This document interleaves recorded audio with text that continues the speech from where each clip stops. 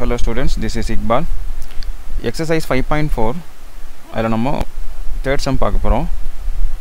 என்னன்னா ஒரு லைன் கொடுத்துருக்காங்க, அது எலிப்ஸுக்கு டேன்ஜென்ட் தான் அப்படின்னு சொல்லிட்டு நம்மளை ப்ரூவ் பண்ண சொல்கிறாங்க.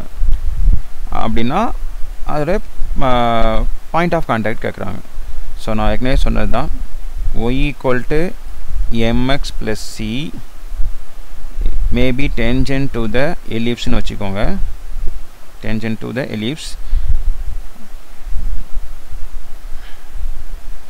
The condition வந்து c squared equal to a square m square plus b square.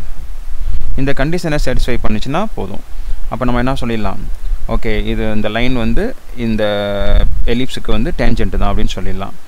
Point of contact கேட்குறாங்கன்னா அதுக்கு ஃபார்முலா வந்து நம்ம ஏற்கனவே கண்டுபிடிச்சிருக்கோம். Minus A square M by C comma B square by C. அவ்வளோதான், ரொம்ப சின்ன சம் தான் இது, 3 மார்க்ஸில் வரும். ஸோ ஃபஸ்ட்டு வந்து நம்ம ஈக்குவேஷன் ஆஃப் லைன் கொடுத்துருக்காங்களா, அதை எடுத்துக்குவோம். Equation of the line x minus y plus 4 equal to 0.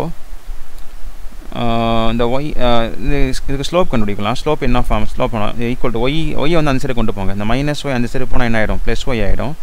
அப்போது y equal to X plus 4. Okay, அப்போது compare with y equal to mx plus c பண்ணினா இந்த எக்ஸுக்கு பக்கத்தில் இங்கே என்ன இருக்குது, m இருக்குது, இங்கே 1 இருக்குதுன்னு அர்த்தம். ஒன்றுமே இல்லைன்னா இங்கே 1 இருக்குதுன்னு அர்த்தம். அப்போ எம்மோட வேல்யூ வந்து 1, இங்கே சிக்கு நேரம் என்ன இருக்குது, 4 இருக்கா. அப்போ சி இன்டர்செப்ட் வந்து 4, சி ஈக்குவல் டு 4. ஓகே, இது அப்படியே இருக்கட்டும். அப்புறம் ஈக்குவேஷன் ஆஃப் எலிப்ஸ் கொடுத்துருக்காங்க. X square plus 3y square, X square plus 3y square equal to 12 கொடுத்துருக்காங்க. இது எலிப்ஸோடைய ஃபார்முக்கு மாற்றணும். அப்போ என்ன பண்ணணும், டிவைடட் பை 12. இப்போ 12 டிவைட் பண்ணிங்கன்னா X square by 12 plus 3y square by 12. இங்கே 12 பை 12 என்ன ஆகிடும், 1 ஆகிடும். இந்த 3க்கும் 12க்கு அடிச்சிங்கன்னா 4 டைம்ஸ் வருது. அப்போது X square by 12 plus Y square by 4 equal to 1. அப்போ எது பெருசாக இருக்கோ அதான் நான் ஏ ஸ்கொயர் எடுக்குன்னு சொல்லியிருக்கேன். அப்போது ஏ ஸ்கொயர் ஈக்குவல் டு 12, சின்னதாக உள்ளது பி ஸ்கொயர். எலிப்ஸில் அப்படி தான், ஹைப்பர்போலாக இருந்தால் பாசிட்டிவ் சைடு உள்ள இருக்கணும். ஓகே, இப்போ கண்டிஷன்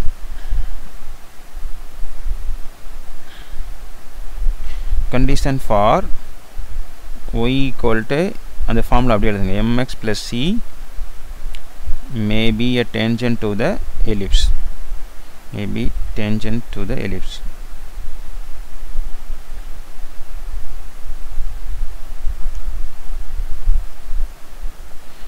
கண்டிஷன் வந்து c squared equal to a square m square plus b square. c வந்து எவ்வளோ இருக்குது, 4. அப்போ 4 ஸ்கொயர். a ஸ்கொயர் எவ்வளோ இருக்குது, 12. m வந்து எவ்வளோ, 1 ஸ்கொயர்னால் 1 தான்.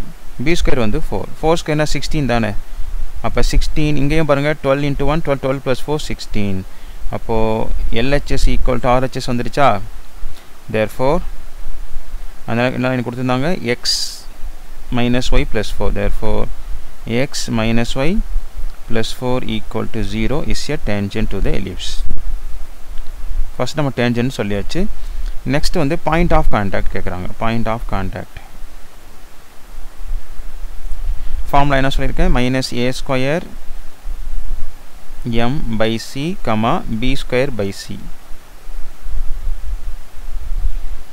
மைனஸ் ஏ ஸ்கொயர் வந்து எவ்வளோ, 12.